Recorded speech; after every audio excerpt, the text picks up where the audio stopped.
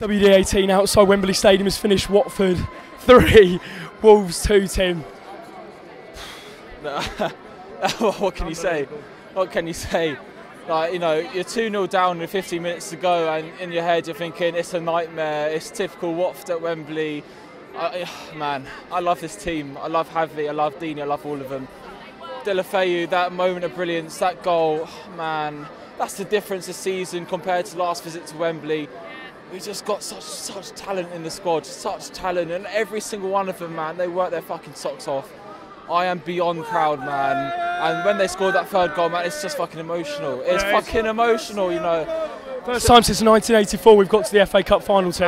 Man, you know, I've been a season ticket for like 10 years now, and this is just fucking such good stuff, man.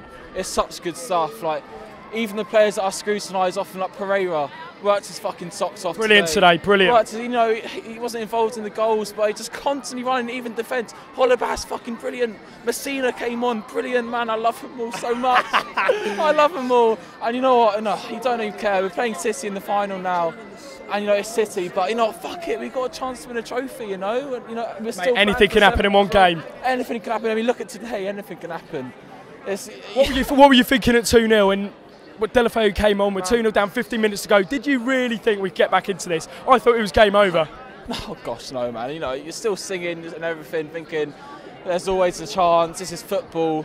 But even at 2-1, you're still thinking it's the 92nd minute. You're like, fuck, man, this is it. You're going to get knocked out and you're gutted, especially to Wolves. Because not going to lie, I don't really like them. But, man, oh man, Dini stepped up. And club legend, mate. Big goals, big player, big games. The pressure on him then for that penalty. He kept his cool. That is what a captain does. Javi as well, the tactics today, the subs and stuff. I mean, he made a lot of fucking stress about it. Yeah.